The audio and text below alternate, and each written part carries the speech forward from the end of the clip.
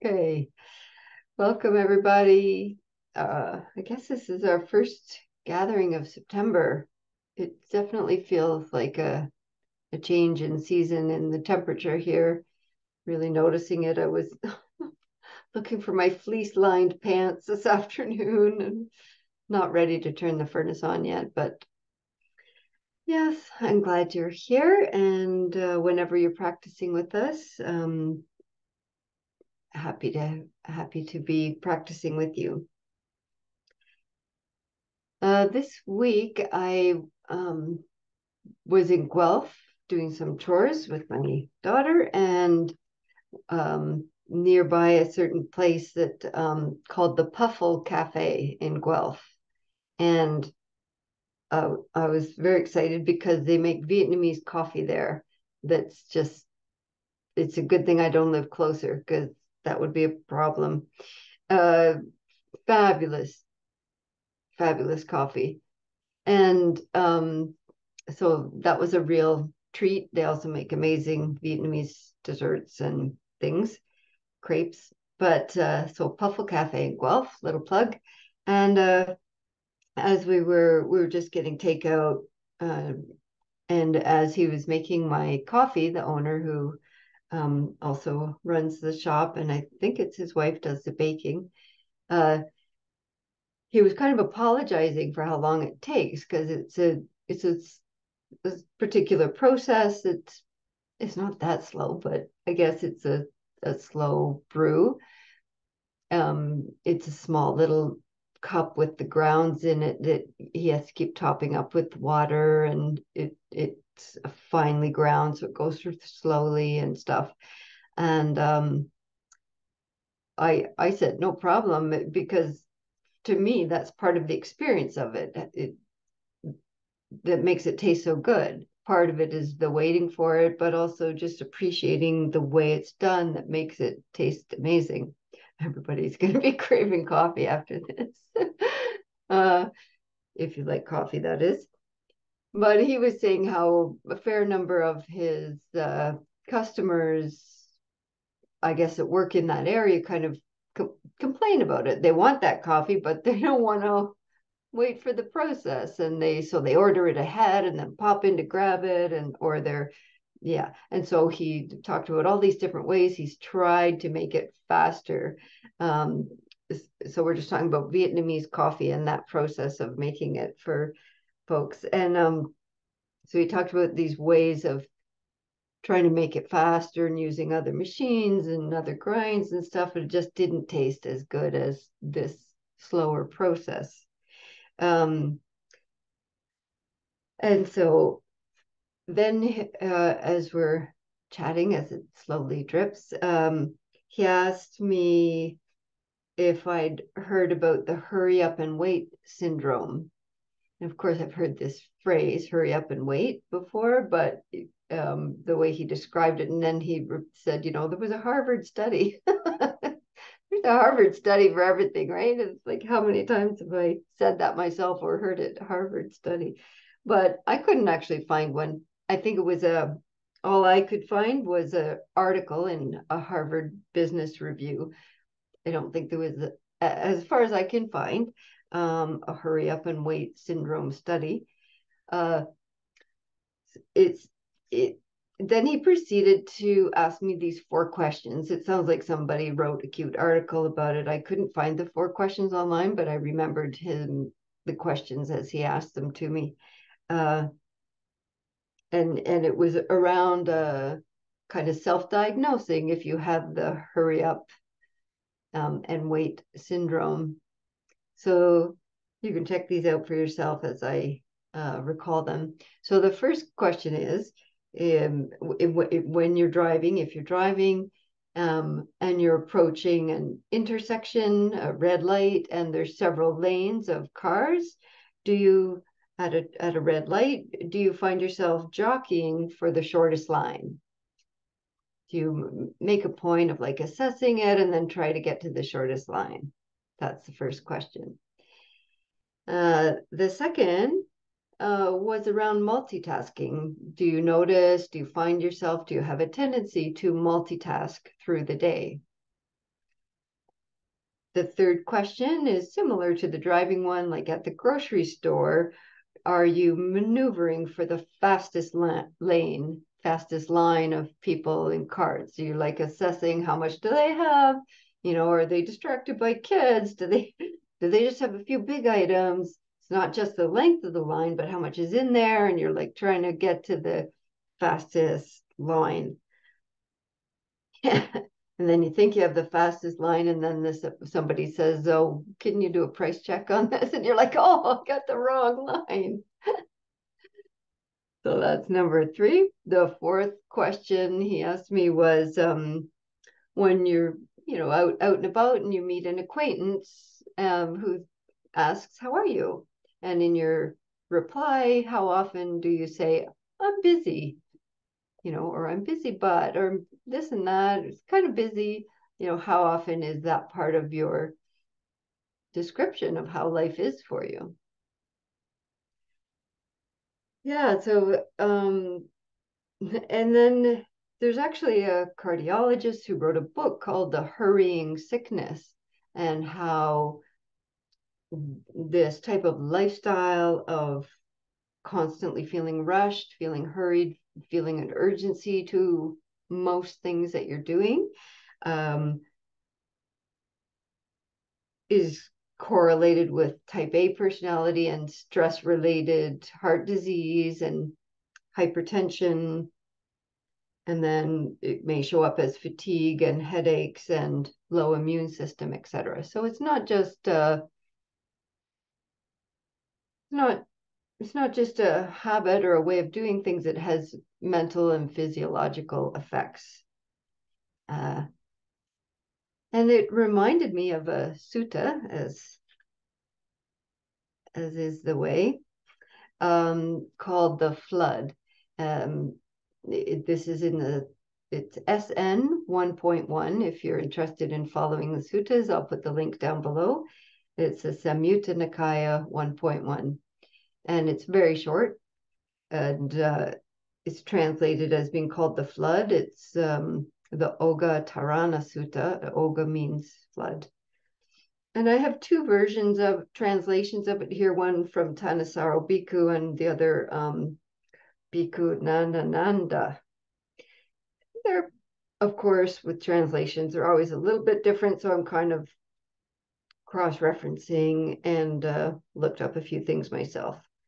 So there's in this story, in this case, it's a deva, like a divine being, comes to the Buddha and asks, "How did you cross the floods?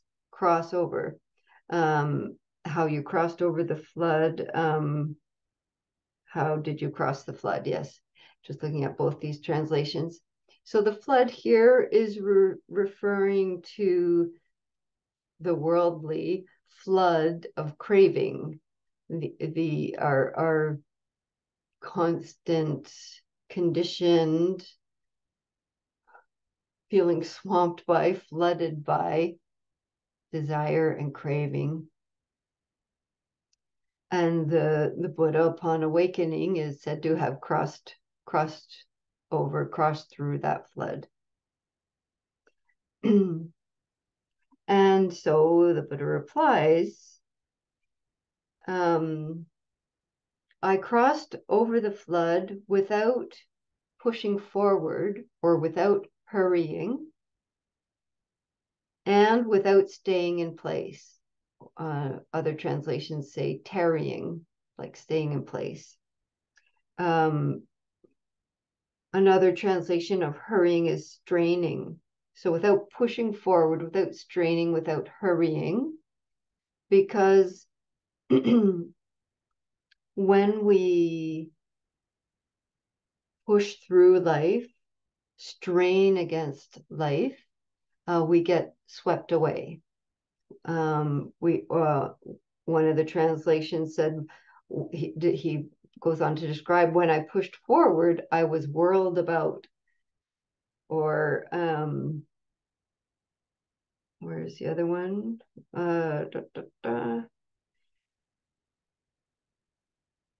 Whirled about. Oh, and the other one says swept away. So yeah, you can picture maybe a very fast running river, a flooded area. Ugh. Yeah, just the waves of grief there at the floods that are happening, and the thousands of deaths from the environmental catastrophe. So in this metaphor of crossing a flood, when one hurries through life, when one hurries on this path and pushes and strains, then there's a lack of mindfulness, a lack of steadiness, and we get swept away into the floods of craving. And likewise, or conversely, he says, and I crossed over the flood without staying in place. Like I have to keep a steady pace. When I tarried, I sank. So if he stayed in place, he would just sink into lack of forward leading, onward leading awareness. and then it goes on, and so, friend, untarrying, or without stopping, and without hurrying, unhurrying, did I cross the flood. And this points to the middle way, not hurrying and not standing still, but keeping steady progress, mindful,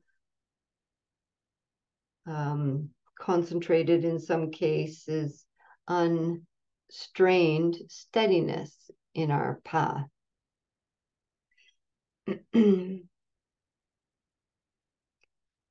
The sutta ends with a little verse, kind of a poetic verse, and these ones are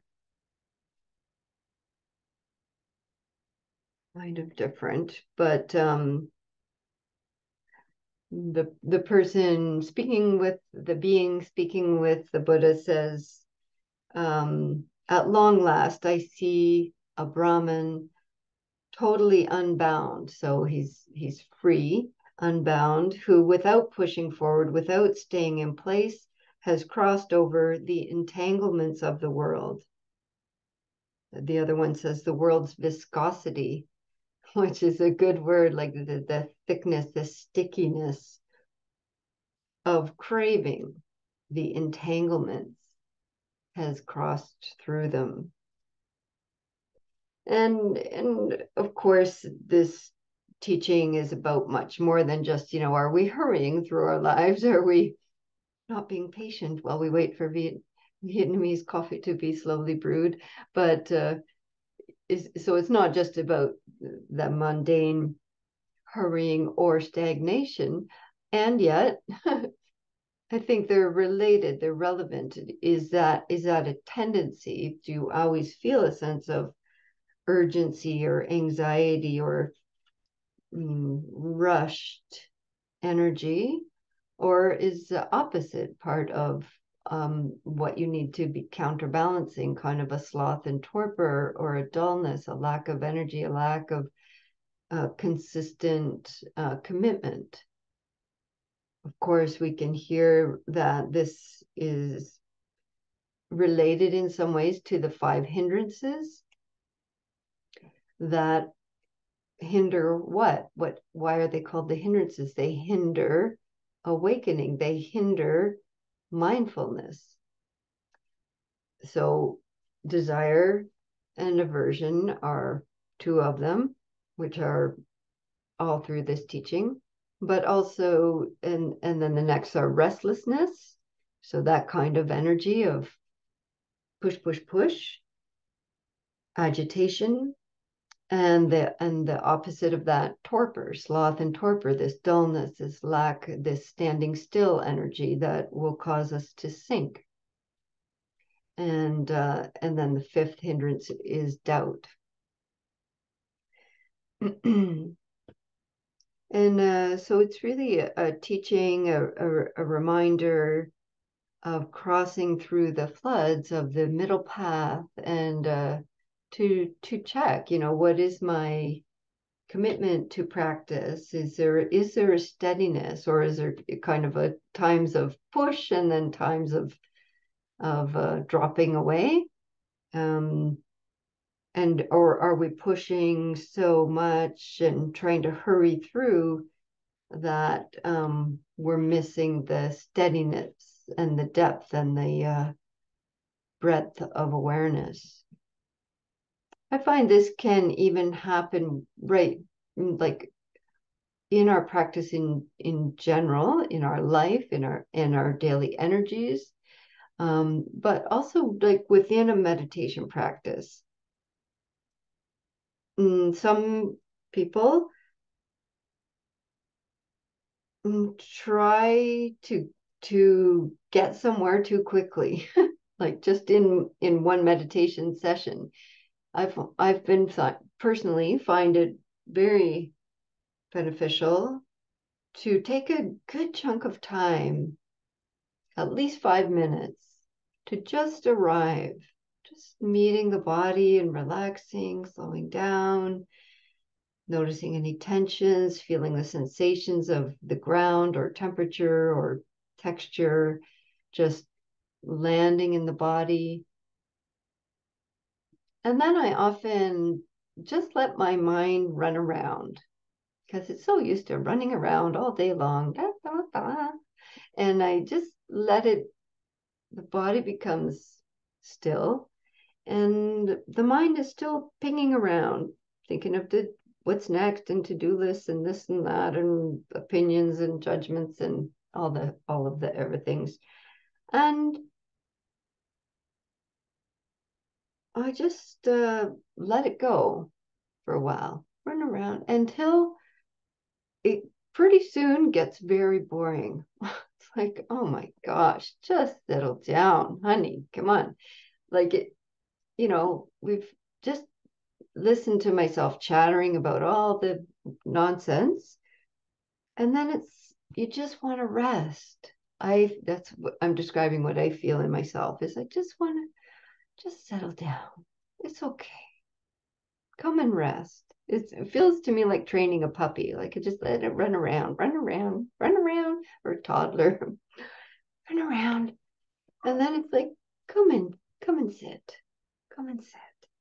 And so that I'm not trying to rein in the mind or the body, like pay attention to the breath, get on the breath, stay on the breath. I mean, that's not the practice, anyways, but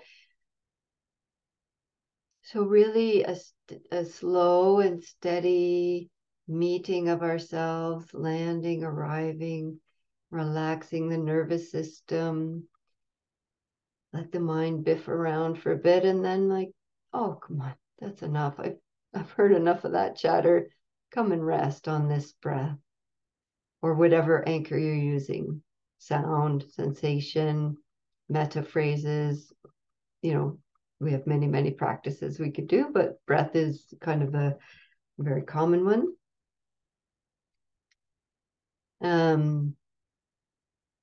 Yeah, so that might be helpful for you just to notice, is there a tendency for you to like, you start your practice and you're like, all right, let's get on it. And just that's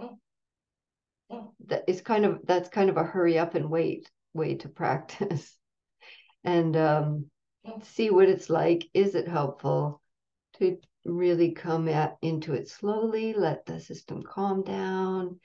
And then when you really feel like, oh, I just want to rest the mind and heart and body, then it's not a push-pull. There's less resistance, and that's how it works for me anyways. So yeah, I think that's it. So let's practice crossing the flood together. So adjust anything you need in your space.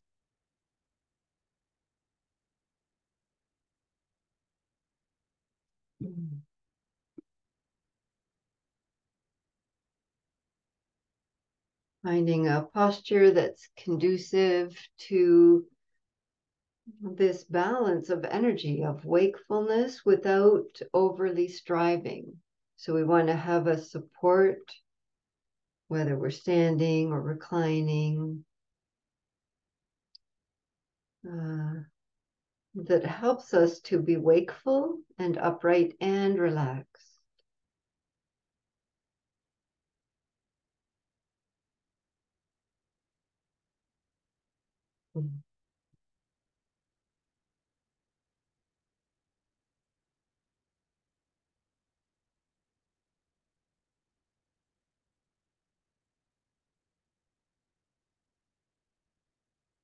And notice if you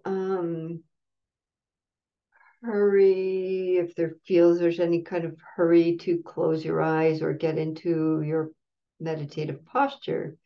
Is it helpful for you to do some movement or touch or looking around your space?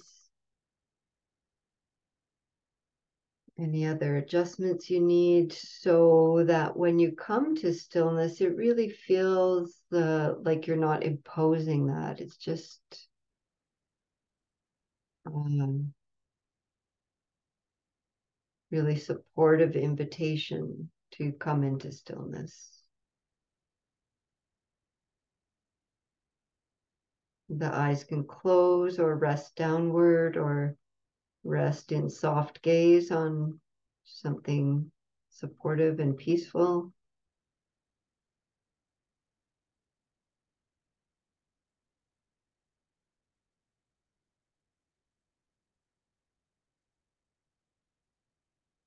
And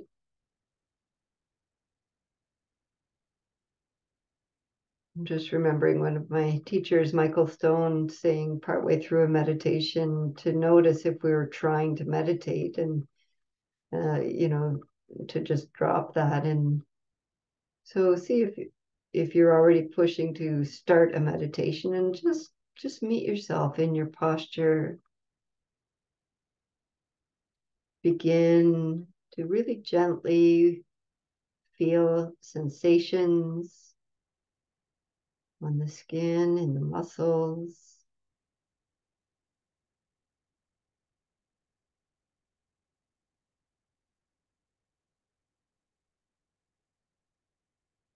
Noticing any of these habit tensions we've picked up through our day from hurrying up or from multitasking or busyness.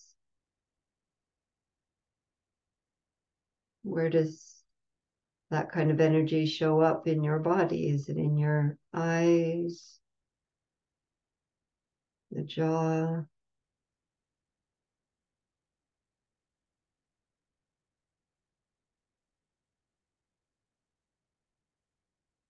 What's happening in the area of the neck and shoulders?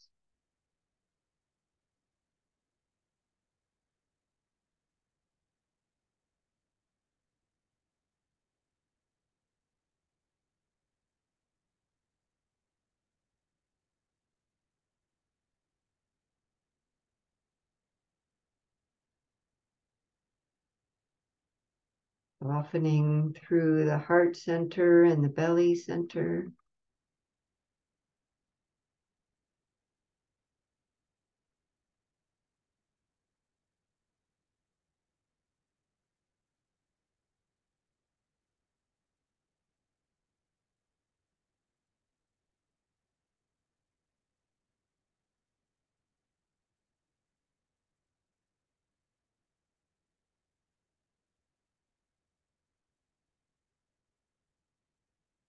Relaxing hands.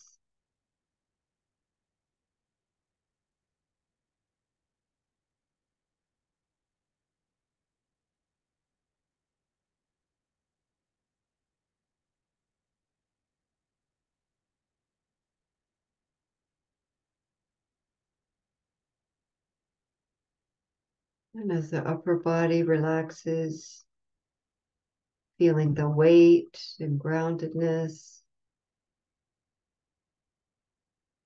through legs and feet.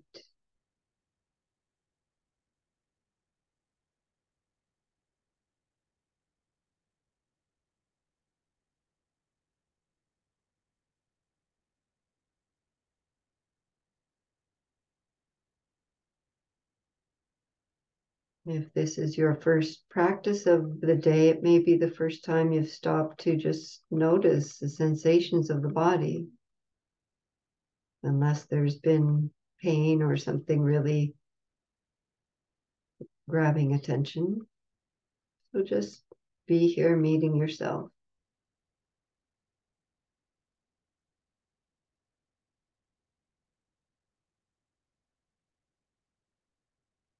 And then for these next several minutes, if you want, you could try this on to just let the mind run around. Do what it usually does.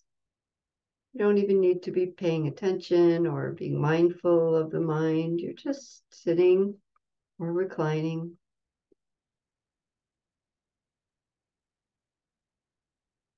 And let it do mind stuff. Remembering and planning and imagining and wanting and not wanting. Let's be quiet together for a few minutes.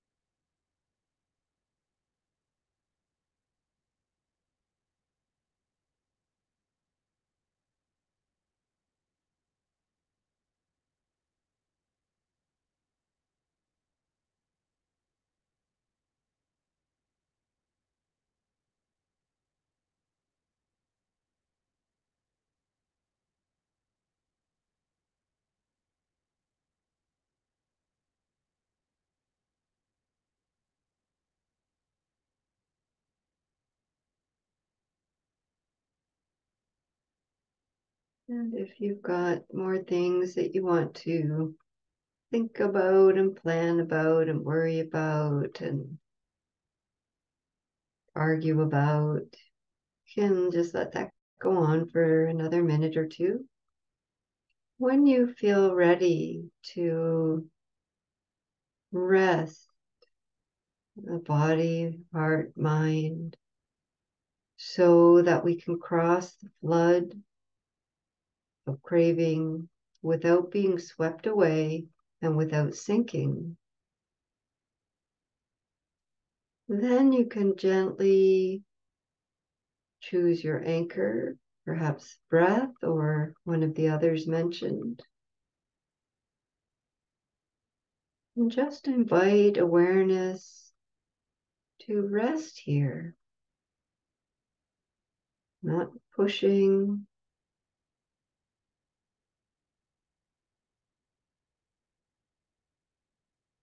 with a very kind, friendly attitude to yourself.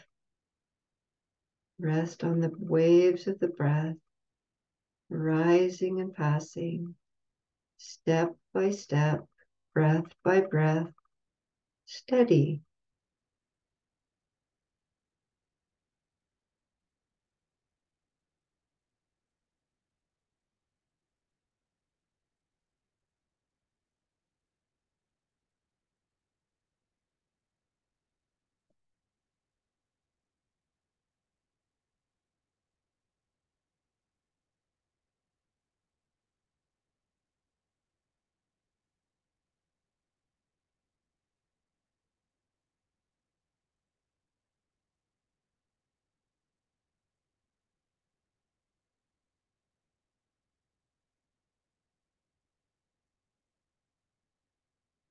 As mindful of each breath as you would be of each step across the currents and rocks.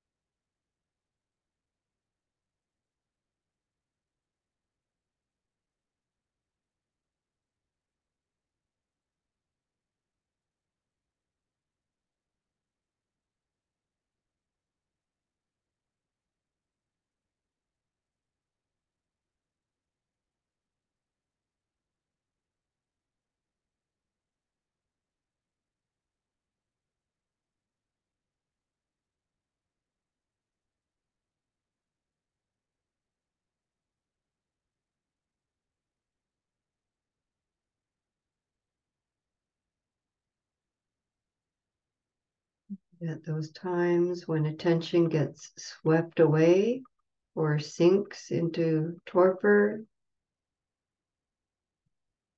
gently begin again. This breath, this step across the flood.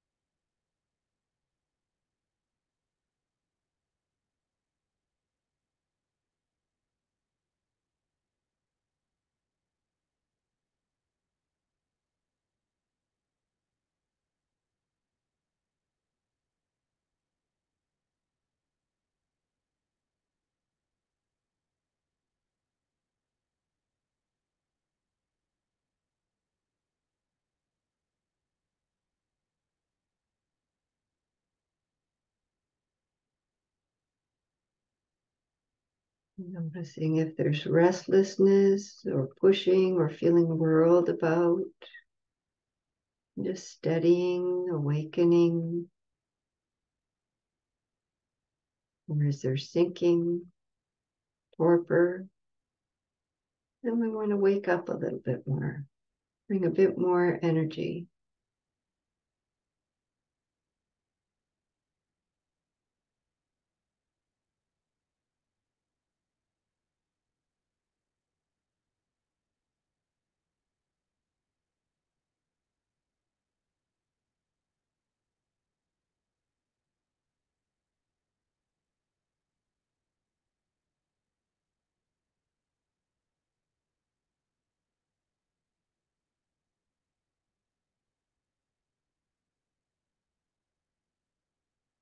And can we keep that steady awakeness without tension?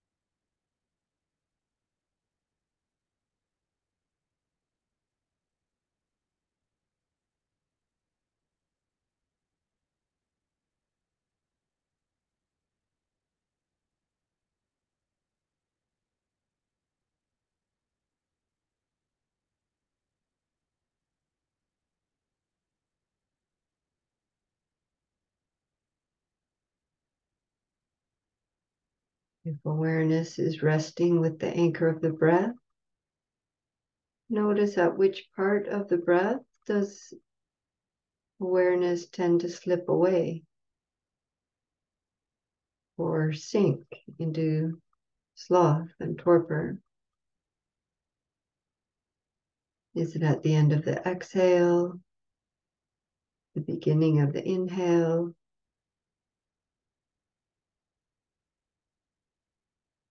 Is it at the top of the inhale or the length of the exhale? Awakening to each part, each moment, each step